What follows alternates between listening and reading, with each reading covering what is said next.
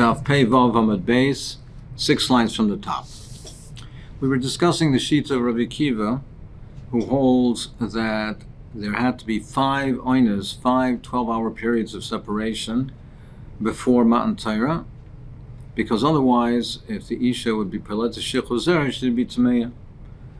So it shows you that the fact that the mitzvah of Prisha, the separation, was done Wednesday morning, and specifically Wednesday morning, in order to give the oina of Wednesday, the daytime oina of Wednesday, as a separation. That 5 periods, 5 12-hour periods are necessary as a separation before we can say that she's Peleta Shechozera, that she's Tahira.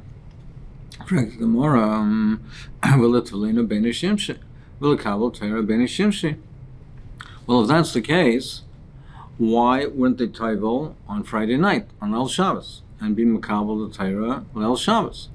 From the fact that it had to wait till the next morning, doesn't that show you that you need really 6 oinas, not 5 oinas? The Torah says, the Rebbeinu Shalom says, I didn't speak to you in secret. It's not at nighttime. It was a revelation. It was in the daytime, out in the open. So it was necessary for, not because of the Tahara to wait till the next morning, for the purposes of the Matan Torah to be done in the way that the Rebbeinu Shalom wanted to do it, Begoloi, that's why it was done the next morning. Well,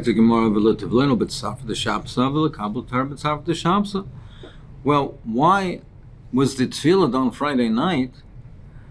If that's the case, there should have been tefillah in the morning, and they could have been Mekabel Torah in the morning.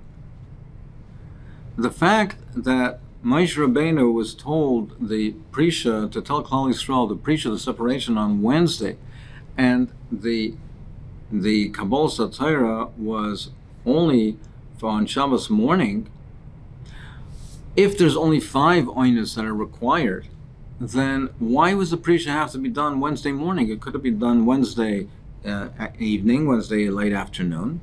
You'd still have 5 oinas and be Taival Shabbos morning.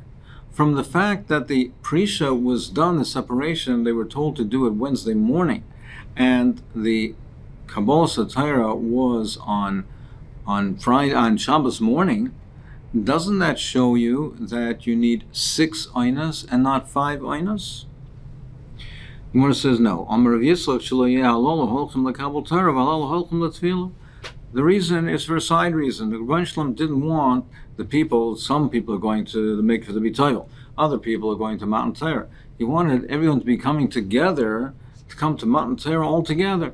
So therefore, the tefillah was at nighttime, not because the tefillah couldn't have been theoretically that it could have been theoretically in the morning. It could have been theoretically in the morning, and it could have been theoretically that the Prisha was on Wednesday afternoon. But Rebbeinu Shalom specifically, according to Rabbi Akiva, specifically wanted to be done in that way, that there shouldn't be any distractions when Klal Yisrael came to Matan Torah. They should all come together and be focused on Kabbalah Torah. So therefore, the Prisha was done on Wednesday morning. The Tefillah was done on Friday night. Specifically so that they did not have to be Taival on Shabbos morning when they all went to be Mekabel Torah. However, he says that's Rav Shmuel Akiva. The Chum do say that Sheish Einas Shleimas Be'inan. They say you do what was required was 6 Einas Shleimas, and therefore the reason they say that the reason was done, the Afrosh, they agree that it was done Wednesday morning. It was done Wednesday morning so that there could be 6 Einas from the time that they had Kabbalah Torah on Shabbos morning, and therefore they say that the we're Taival on Shabbos morning and not on Friday night. This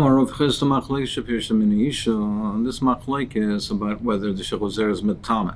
That's only if it's pirsha min isha, if it was an emission from a woman. Aval pirsha min ish tmeya calls man shehilach.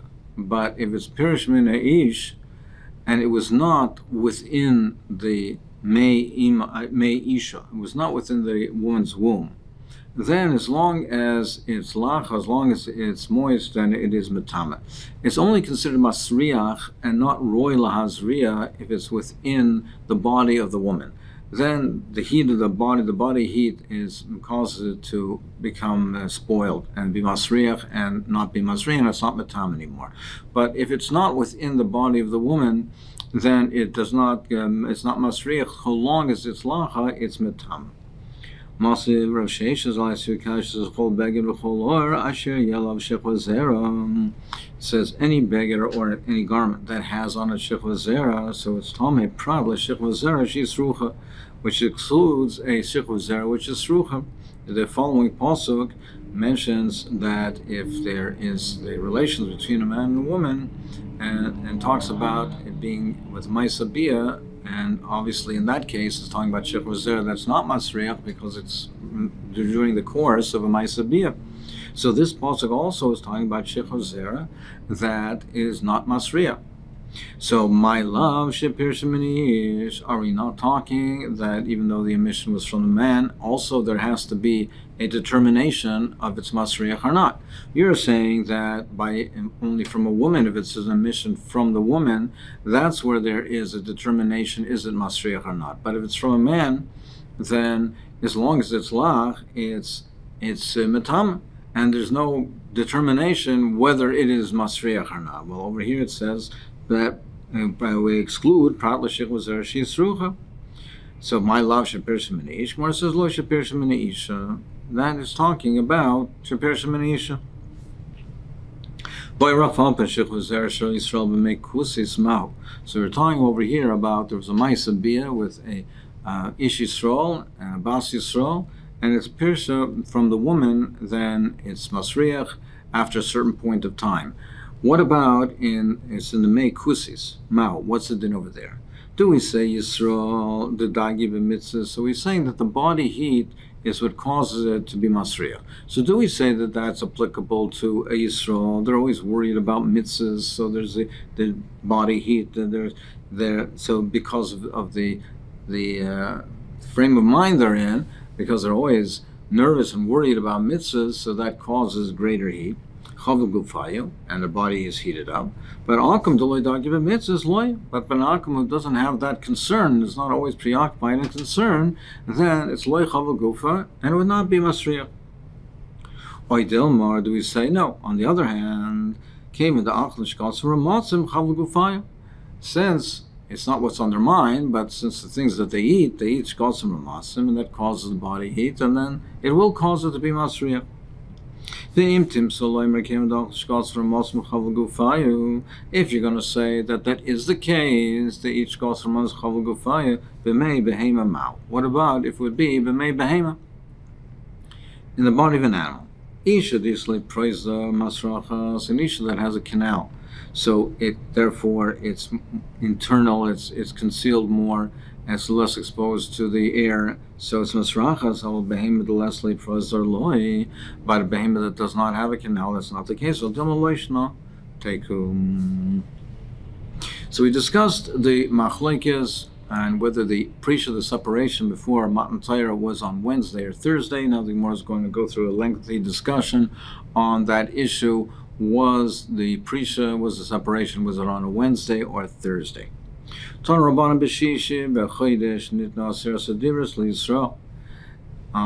Sivan, the 6th of the month, that's when it was Nitra Torah, Yisrael. That's when Torah was given to call Yisrael.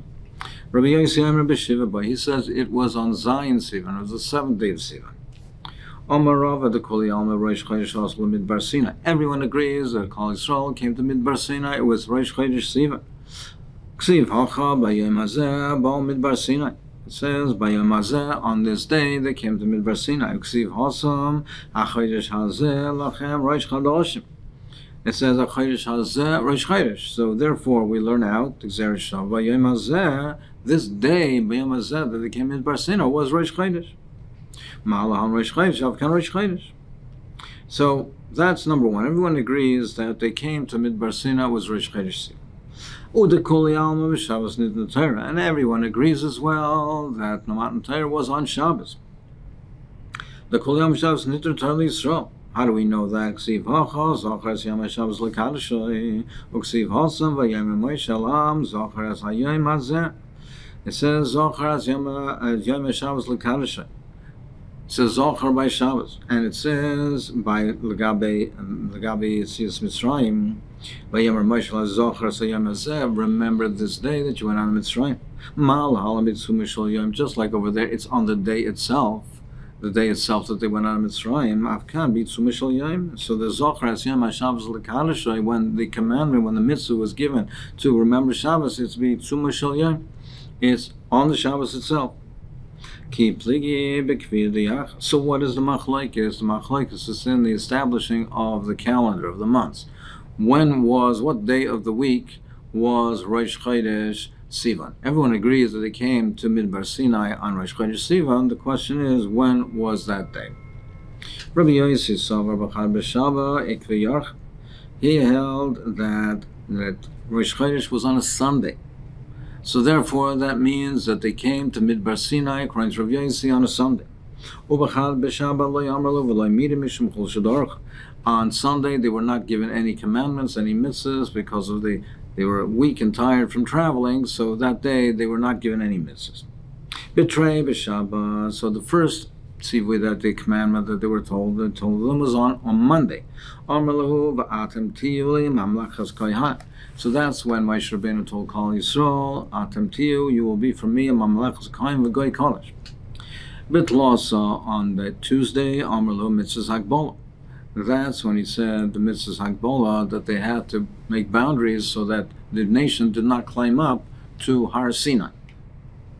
Barba of the Prisha. On Wednesday, so here's the relevant point to our discussion. On Wednesday, that's when the Prisha, the separation from the wives, are told.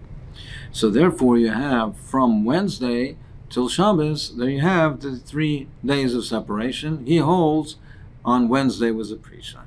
V'Rabban on Savar they hold B'trei b'Shabbat v'Yarcha. They all held that Rosh Chodesh was on a Monday, not on a Sunday. So everything, therefore, is pushed off by 1 day.